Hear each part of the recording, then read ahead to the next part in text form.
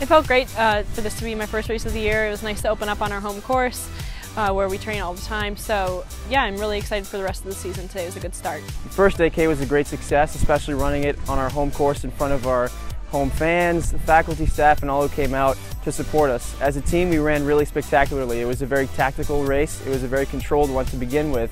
And it was really left up to us after the first 5K split to take it out as we would and really go hard for that last 3K. And I think as a team we ran excellently, and even for individual results, those panned out to for the most part like we wanted it to. And we have a lot to build off of this run, but in retrospect we also accomplished a lot. And it was a great feeling to run really well in front of our home fans.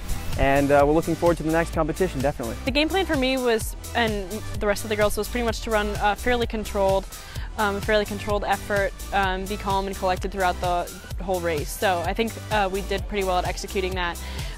We worked together for as long as we could, and so I think we're at a great starting point for the rest of the season. Well, individually, my game plan was to run as calm, cool, and collected as I possibly could. I wanted to run really relaxed through the 5K and then take it out as fast as I could for the last 3, and I accomplished that. It was a good result on an individual level. I ran really controlled and really had everything under control going into that 5K. As a team, we wanted to run also very controlled and together for as long as we could. And I feel like we all did a really great job holding it together as a team for as long as we could.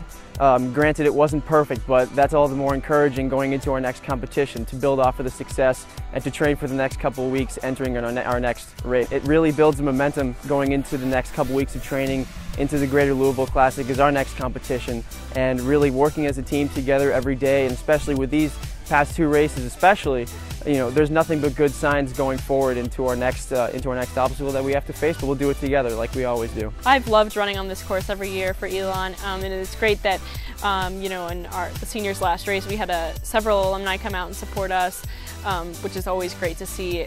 We feel really supported by them, and yeah, we know this course so well by this point. It was great to have our last race here.